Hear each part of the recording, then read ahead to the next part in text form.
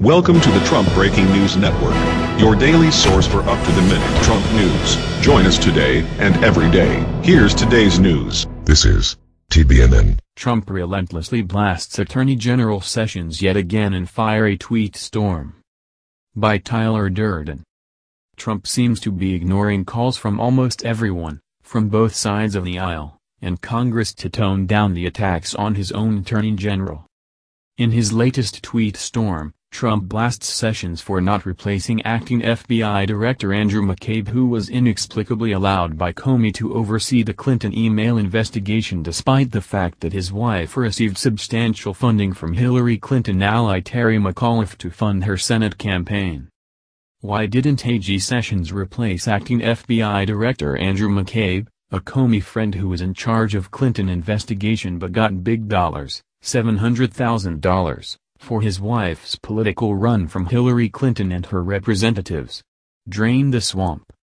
We wrote about the rather curious campaign funding revelations last October. See, prominent Democrat connected to Clinton's donated $675,000 to campaign of Deputy FBI Director's wife.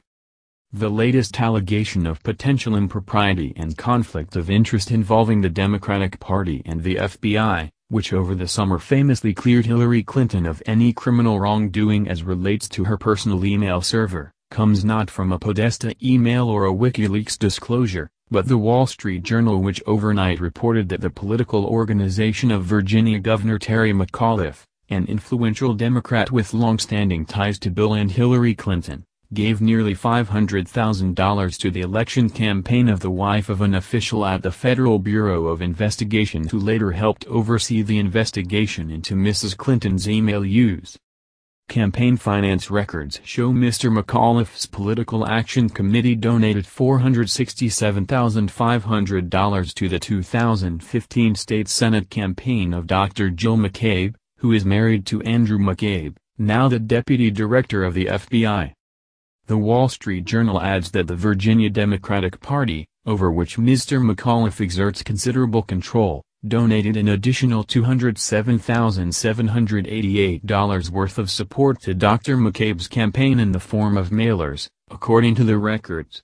That adds up to slightly more than $675,000 to her candidacy from entities either directly under Mr. McAuliffe's control or strongly influenced by him.